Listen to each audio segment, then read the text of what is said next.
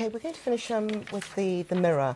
I don't know if you heard any questions this weekend, well, Friday, and one of the compliments given was how hard-working Mr Corbyn is, and the Mirror's gone out on the road with Jeremy Corbyn. I went out with him, and I can attest to the fact he is very hard-working, and I was absolutely exhausted by the end of the day, and he was going on for actually 4 more events after I left him, but he was welcome to it. Yeah. No, we went to a... It's a lovely photograph of the two. Isn't it just? Yes, nice. Sitting down there. We went to a retirement village in Nottingham to see that absolutely brilliant place. But what he was launching is his social care plan. The Tories don't seem to have one at the moment.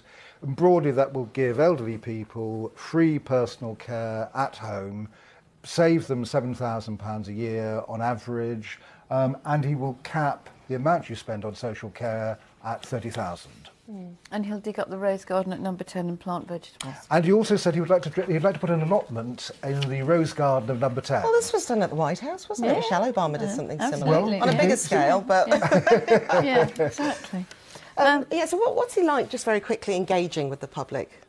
Well, the public love him. I mean, the whole thing is he is extremely down to earth. He's somebody who's very easy to get on with.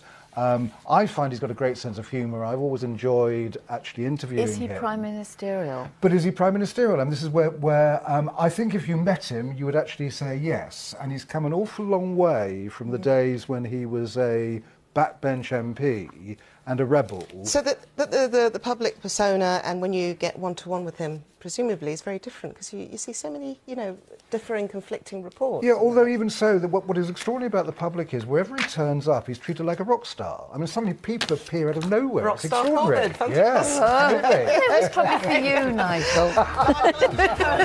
You say the nicest things.